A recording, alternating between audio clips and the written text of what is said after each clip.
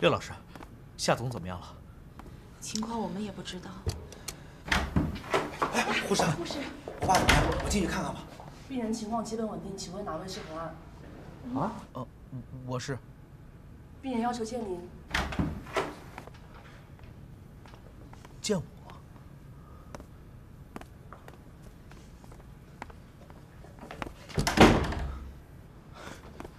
妈，啊，我爸什么意思啊？自己亲人不见，见一个外人，合着自己老婆孩子啊，还赶不上一个外人。哎呀，行了，少说两句。啊！封面的事情，这个责任不在以沫身上吧？怎么说呢？以沫还是要负一定责任的。一本书的出版，不管结果如何，唯一负责人就是责编。那圆满呢？这个封面是他偷的，不是吗？啊，夏总，您现在应该多休息，这些事情就别劳神去想了。我只要一想到这事儿是我亲生女儿干的，你让我怎么休息？何安，希望你不要再为谁隐瞒。我身为阅读的董事长，你的朋友，圆满的爸爸，我有权知道真相。我再问你一次。你是不是一早就知道这件事情是圆满干的？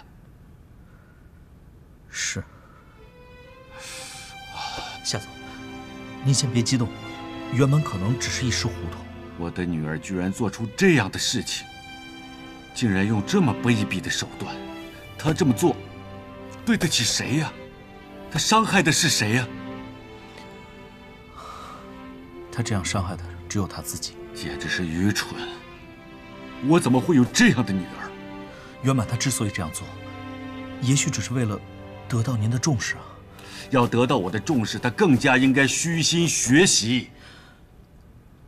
整整30年，圆满没有在原本属于他自己的家庭中成长，这突然之间回来，很多事情会不适应，再加上圆满生性要强，不甘人下，一时糊涂其实也能谅解。如果换作是我们，难道我们就能做得比他更好吗？以沫就能够做得比他更好。他离开我，回到自己的家，他有糊涂吗？他还是一样这么积极，这么乐观呢。可是我听以沫说，您在他身上花了很多心思的。难道金家对他的女儿圆满没有花心思，没有花精力吗？这不成其为理由啊。夏总，有一个事实是不能改变的。您用30年的时间，帮以沫树立的是自信，而圆满这30年，得到的不是自信，童年的颠沛，成年后的被抛弃，也许还有工作中受到的屈辱。夏总，原本这是您的家事，我不应该多说什么，但恕我冒昧，圆满是我的编辑，也是我的同事，我想，我们应该给他更多的时间，不然。这样对他其实不公平。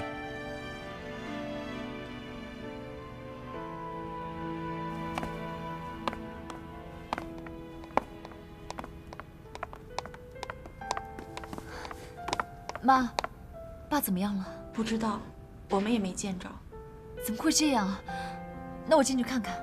哎，你想干嘛？要轮也得轮到我，你得排队呀。哥。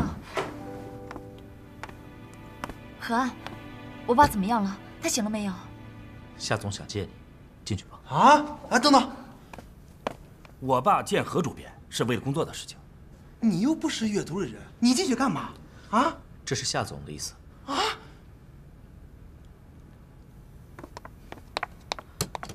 啊，廖老师，夏总说他已经没什么大碍，你们可以回去了。啊？爸，以沫，你来了。你是不是很难受啊？你怎么就突然晕倒了呢？又忘记吃药了吧？爸，您真是的，总让我这么担心。以前我每个周末都把您1周的药准备好，怎么我不在家您就全忘了？哎，走走走。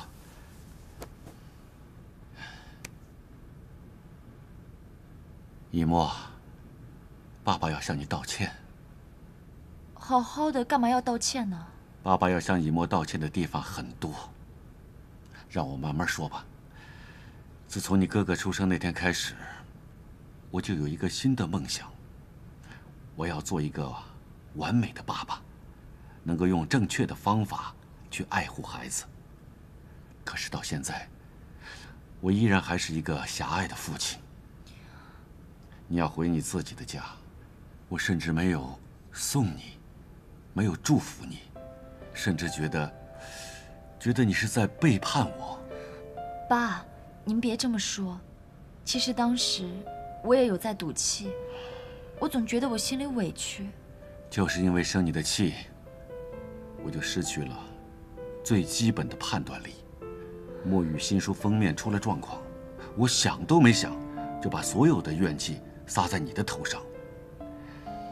开除你的时候，我心里面其实有一个非常残忍的声音在嘀咕着：让他走，让夏一墨永远在你的生活中消失。爸，您快别这么说了，在我心里啊，您是这个世界上最好的爸爸了。我不是一个好爸爸，要不然这件事情我早就应该查出来龙去脉，就不会让你受委屈受了这么久。爸，您在说什么啊？整件事情都是圆满做的。一墨，爸爸代替圆满向你道歉，希望你看在爸爸的面子上，不要记恨圆满，好吗？不会的，爸。您知道吗？这段时间我回家之后，我才越发的理解圆满。我每天都要打起精神，在心里告诉自己：夏一墨，你一定要像圆满一样好好的过日子。当初他在这个家里做过的事、没做完的事、说过的话、没说完的话，我都要继续替他完成。换个角度，圆满也是怀着这样的心情，每天努力的在爸爸妈妈身边生活着。可是做错事情就要道歉呢，一定要得到别人的原谅才行啊。爸，我回家不过短短几个月，就已经有一点手足无措、疲惫不堪了。你想过没有，这种生活圆满已经过了近30年。我没有理由抱怨什么。爸，您答应我，不要再为这件事情去处罚圆满，再给他点时间好吗？我相信，只要时间长了，圆满的怨气终会消失的。不然，他以后会一直生活在抱怨中，这太可怕了。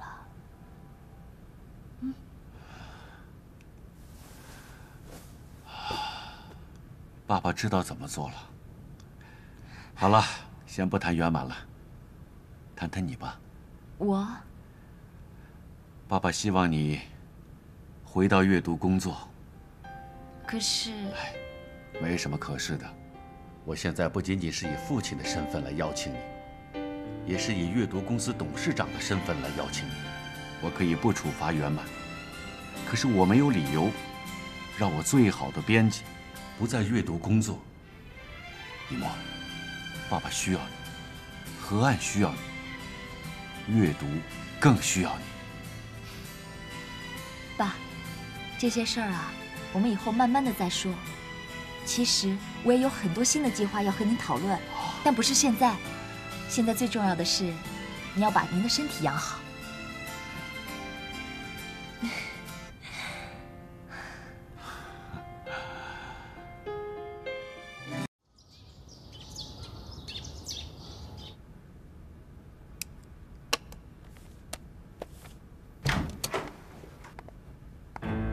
阿姨，高存山，你以为我们阅读缺不了你呀？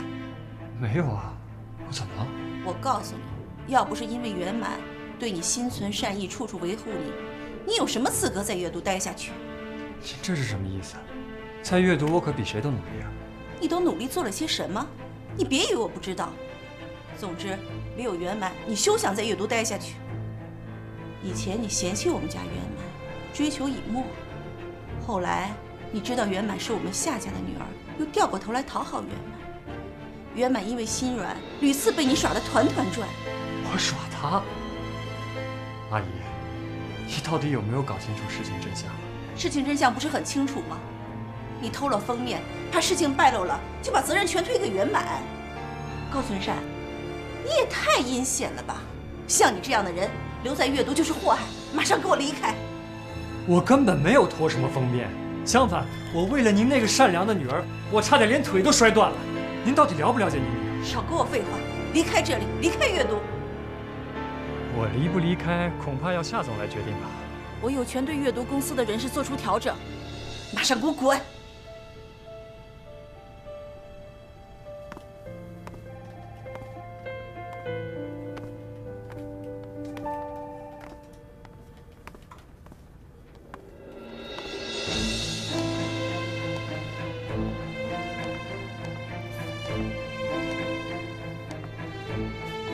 金元满，你太狠了！我也没想到，你居然会再次背叛我。我也想在你跟我之间画一道华丽的弧线，不管什么时候想起来，都能感到某种安慰。可惜呀，别得意的太早。我的今天说不定就是你的明天。你想想看，要是你爸知道我们之间更多的事情，他会怎么对你？我的事儿，以后用不着你操心。再见吧，高存善先生，请你给我一个华丽的转身。华丽的转身，金元满，你这辈子就算再努力，你也永远都赶不上夏雨。滚！你给我等着，我会让所有人都知道，你金元满是个什么样的人。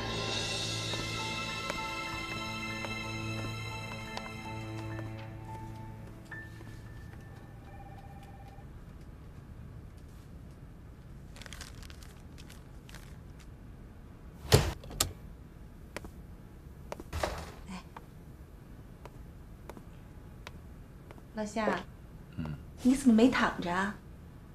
我好多了。老夏，圆满一直很担心你，他求我带他来看看你。叫他进来吧。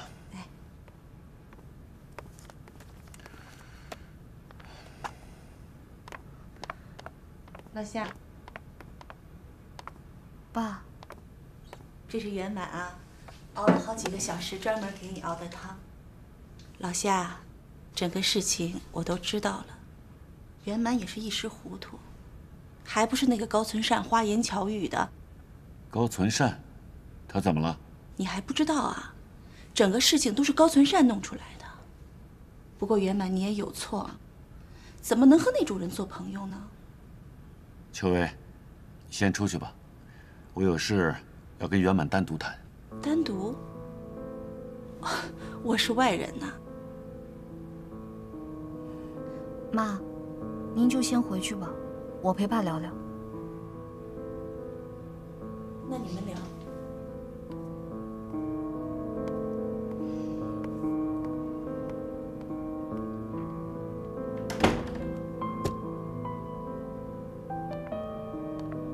爸，我先喂您喝这个汤吧，这个汤特别清淡，对身体好。圆满，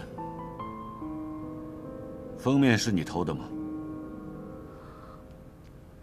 不是的，爸，是高存善偷的。他以为我对夏以沫有意见，所以就用这种方法来讨好我。真的吗？真的。你怎么到现在还要撒谎？我没撒谎，爸。您不要听夏以沫的一面之词。不管是夏以沫还是何岸，他们没有说过你什么，反而是那个高存善，把所有的事情都告诉我了。不可能吧？他骗您的，您别信。哼，你真当爸爸是老糊涂了。墨雨得奖，整个编辑部忙得天翻地覆的那几天，你的伙伴高存善躺在医院里，他为什么躺在医院里？都是因为你才摔断了腿。他把所有事情都告诉我了，他还怕我不相信，把你们两个对话的录音给我听了。我还以为你今天会主动的告诉我，没想到你还要撒谎。难道你不愿意反省反省吗？难道你连一点反省都不知道吗？爸，对不起，我让您失望了，我改。爸，您原谅我，不要这样对我，爸。你是我的女儿，你做错任何事情，你不需要向我道歉，你反而要道歉的是以沫。以沫为了你受了多大的委屈，为了要挽回我们阅读的声誉，他在电视上向所有的读者、作家道歉。你有想过他的感受吗？为了妒忌，就算有多大的委屈，也不可以这样做。爸，不管什么时候，您第一个想到的是夏一沫。不管什么时候，您都更在乎夏一沫的感受。你有没有考虑过我的感受？我当然想过你的感受了。你回来之后，处处针对以沫，我说过什么了？我在跟我自己说，圆满受了近30年的委屈，他不开心，过一段时间他就好了。结果呢？你已经错过了近30年的人生，未来的30年你还想错过吗？那是谁害我错过了30年的人生？没有人存心害你，不管你在任何环境长大，你过的每一年、每一日、每一分、每一秒，都是真实的。你为什么每一件事情都要跟以沫去比较呢？越比较，你越觉得自己吃了大亏，就会失去最基本的理智。您说了这么多，不就是觉得我这个女儿不争气，让您失望了吗？您说我处处跟夏一沫比，您何尝不是处处拿我跟夏一沫比？我回家这么久，您什么时候真正的关心过我爸？不管什么时候，您第一眼看见的肯定是夏一沫，可是我才是您的女儿。我真没想到，你到现在还不知道自己的错。我没有什么话跟你说了，你走吧，我累了。走。你让我走去哪儿？以沫必须回阅读公司。金圆满，对不起，我觉得你不符合做编辑的最基本条件。最起码现在来说，你不适合待在阅读公司。我会尽量安排你早点出国。爸，您早就想赶我走了，对吧？没错，我是做错了事，但是这个错对您来说也许是个天大的好事儿。您终于可以给您最疼爱的女儿夏一沫一个好的理由，您终于可以接您的宝贝女儿回家了。在您眼里，夏一沫什么都好，我什么都不如她。既然如此，你当初何必要生下我？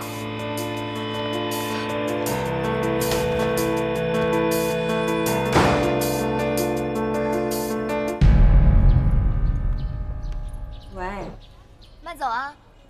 哎呀，你别这样啊！你，元宝，我是真心诚意的想跟你见个面，没有其他意思。好吧，好吧，你就以后别再这样了，好不好？啊，我是在家里忙活呢，我先挂了啊。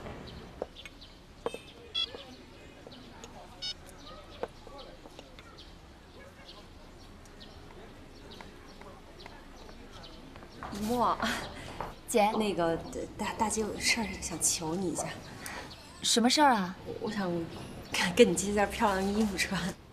约会啊？我约什么会？我拖家带口的，没有，就有点事。要把你急的，逗你玩呢。姐，你去我屋里拿吧，随便挑。谢谢啊，我穿完刚跟青青给你还回来啊。你跟我客气什么呀？真是的，去吧。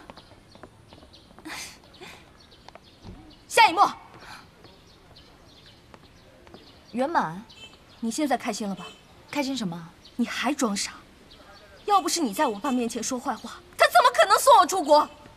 你真像一只打不死的蟑螂，不管我用什么办法，你怎么都可以赖在我面前。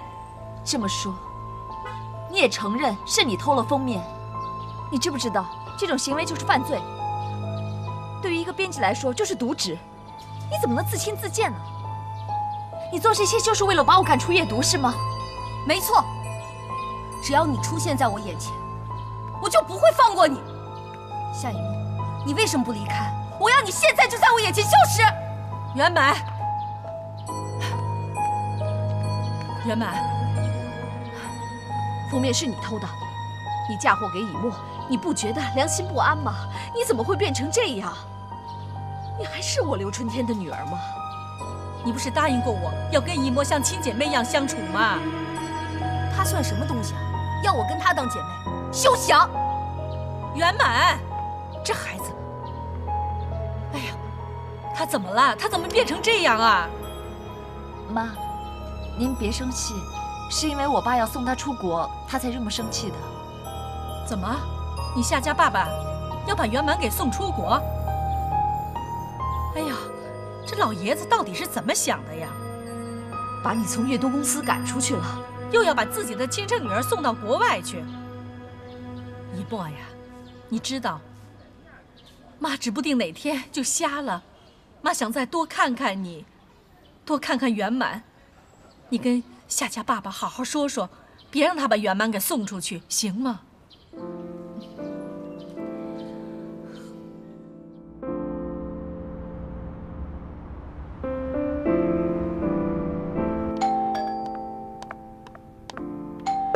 哎，来了来了。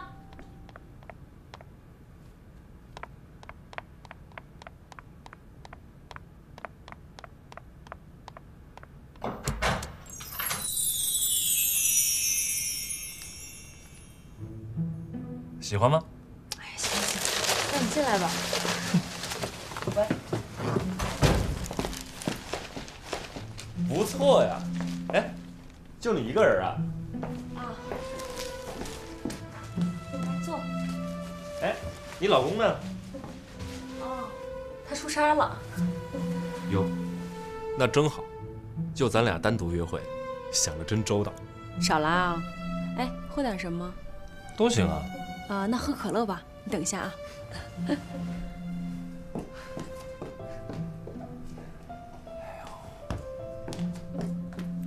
那给。哎，干嘛呀你？还像小姑娘似的害羞啊！元宝，我发现你是越来越会打扮了啊！这身衣服穿在你身上，那可叫一个漂亮。成熟中带点干练，这干练里啊，又带点女性的温柔。胡元宝，你怎么还跟以前似的？肉不肉麻呀你？哎，我在家里做点饭，咱们就简单吃一口吧，行吧？行啊。啊，等一下。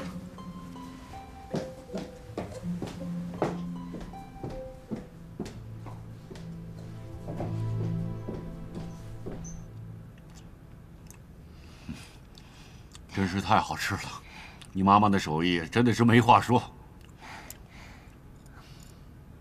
爸，您可不可以不要送圆满出国？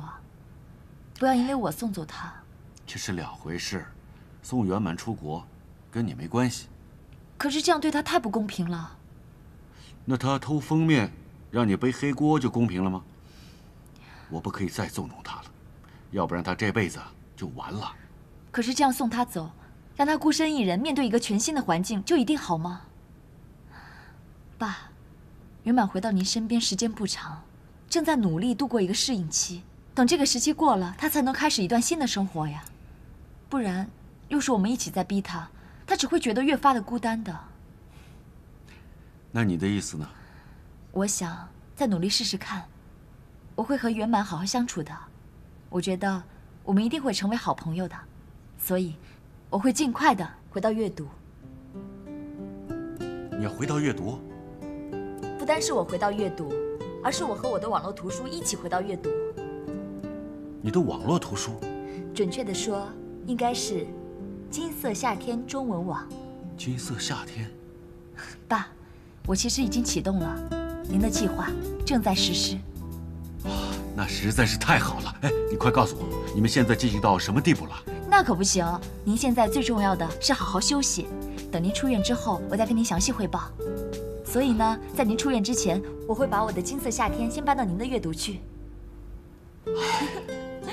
真是太好了，我真是太高兴了。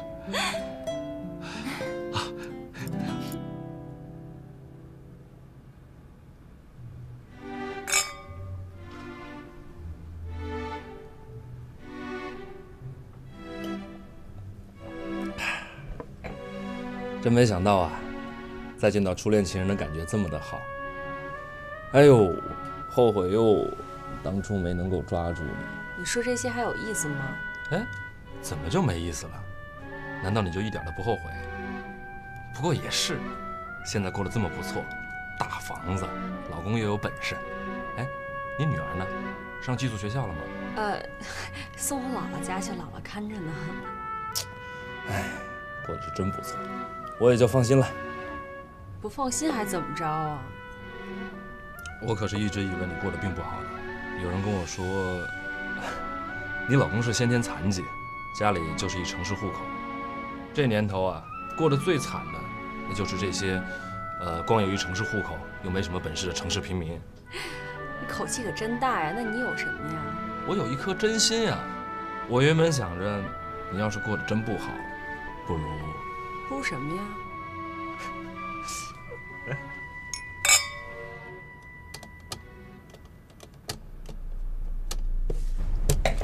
家里的灯怎么开着呀？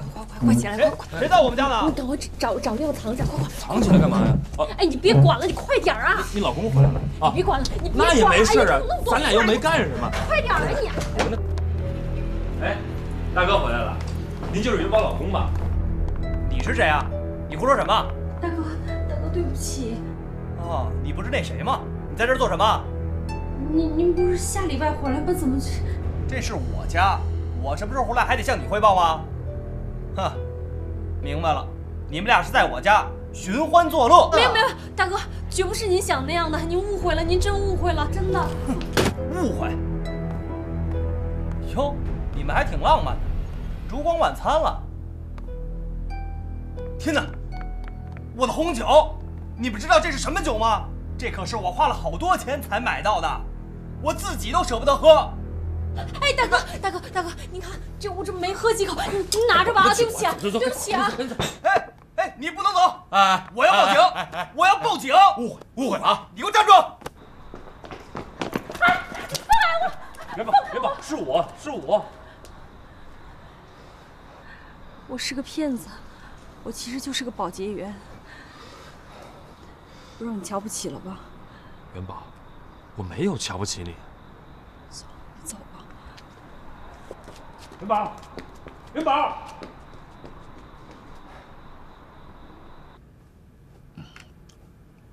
有没有舒服一点？这样会不会很热啊？我可以了，时候也不早了，你回去休息吧。不，我不回去，我可不想把您一个人留在这儿，孤零零的，好可怜啊！我是个大人，不怕什么孤零零的。那也不行，我要留在这儿陪您。我小的时候看那个电影啊，爸爸妈妈生病了，孩子们都守在他的床边，半夜起来给他倒热水、擦身子。后来有一次我也生病了，您在我床边守了好几天呢。星辰啊，你的内心太敏感了。来，告诉大哥，你平常有时候会不会觉得很孤单？没有啊，有您，有大嫂，以前还有以沫在我旁边闹呢，我根本就不觉得孤单。那就太好了。比较起来呢，你对我来说是更特别。我希望你能够一直都快乐。假如什么？假如我能叫您一声爸爸，我肯定更快乐。哎呀，我是你大哥，你怎么能够叫我爸爸呢？其实我心里一直把您当成我的爸爸。您刚才问我有没有觉得孤单，我没有觉得孤单，但就是有点遗憾，我这辈子可能都没有机会叫爸爸妈妈了。你有你自己的爸爸，自己的妈妈，我不让你叫我爸爸，就是希望你不要忘记他们。可是您不觉得很奇怪吗？我从来没有见过他们，不知道他们长什么样子，也不知道他们的个性。您给了我一张以前他们的照片，模模糊糊的也看不清楚，而且照片上我的爸爸看着好老，看上去起码有70岁了。没那么老，在照片上呢，你爸爸当时是63岁，你妈妈是25岁。你爸爸叫夏维渊，你妈妈叫江欣雅。听说我妈妈是我爸爸的学生，您能告诉我他们的故事吗？大哥，您又生气了。每次一聊到我的爸爸妈妈，您就有点不高兴。我没有生气，我只是觉得伤心。夏以沫，1983年10月21号出生，今年30岁，毕业于香港中文大学，之后又在美国的著名女子大学伯德纳学院求学，专攻比较文学。7年前回国，就职于阅读图书公司。那他家庭的背景呢？哦，他的妈妈叫廖秋薇，以前是一名记者，现在是专职的家庭主妇，相夫教子。父亲夏烈阳是著名的图书人。夏烈阳？夏烈阳的父亲是不是叫夏维渊？这个我倒是不清楚，我只是了解到他的父母，他的爷爷辈儿的我没有了解。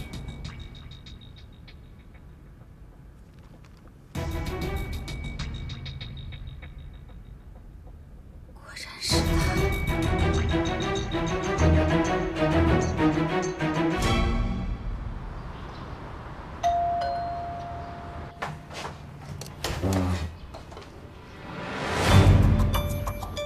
你找谁？请问你是高崇善吧？我是。有人举报你伪造假的股权转让书，请你配合我们调查。伪造转让书？我没违造过什么转让书。金圆满你也认识吧？你否认你伪造廖秋薇女士的签名，那是金圆满自己伪造的。据我们所知，金圆满已经拥有了廖秋薇女士的亲笔签名转让书，她没有理由再伪造假的转让书了吧？你们伪造了一份专责声明，我现在就弄一份声明出来。我可以先练一练吗？好，你练练。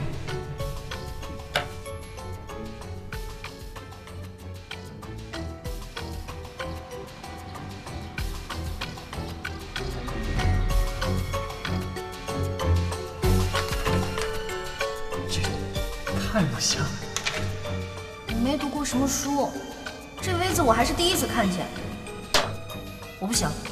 好，你别生气，你再好好练一练啊，不着急。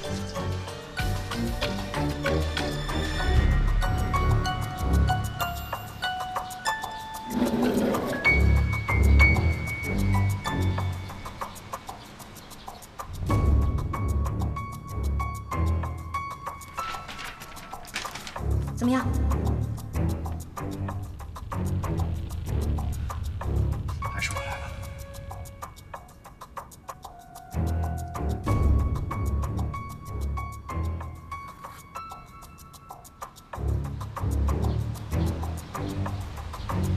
告诉你，谢谢你让我明白，我们都是从一个心地善良的孩子，被现实折磨成一个心机深重的疯子。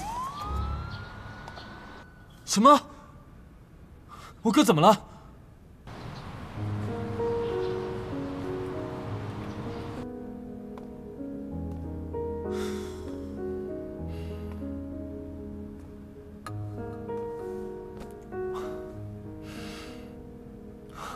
人生不是喊口号，没有势力，没有背景，我们这些人就是城市孤儿。我要做的是找到一个好的保证，在一个更好的起点再出发。你了解一个人好不容易爬上去，又摔下来的感受吗？有的时候我真挺羡慕的，还能这么单纯的看事情。我就你这么一个弟弟，我知道你对我的一些做法不太满意，但是这永远都改变不了你和我的血缘关系，你懂不懂？